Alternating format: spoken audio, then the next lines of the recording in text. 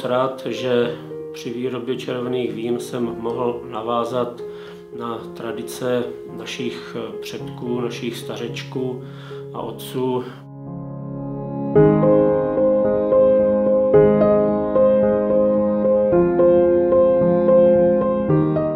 Když jsme ochutnali Portugal, tak měl jemně cihlovou barvu, byl krásně pitný,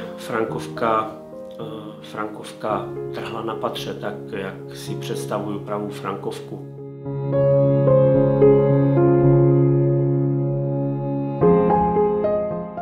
Bylo to úžasný v tím, že když jsme ochutnali to víno, takže se nám přibližovala chuť toho konkrétního hroznu té dané odrůdy a tato myšlenka mě vede mojím životem.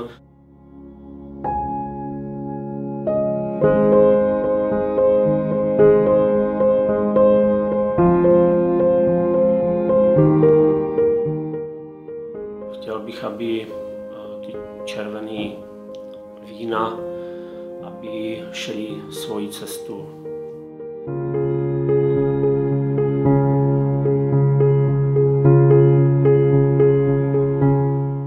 Z bílých vín si myslím, že se na vrbicu hodí Müller Thurgau. Nejstarší Müller mám ve vinohradě, který je starý 45 let.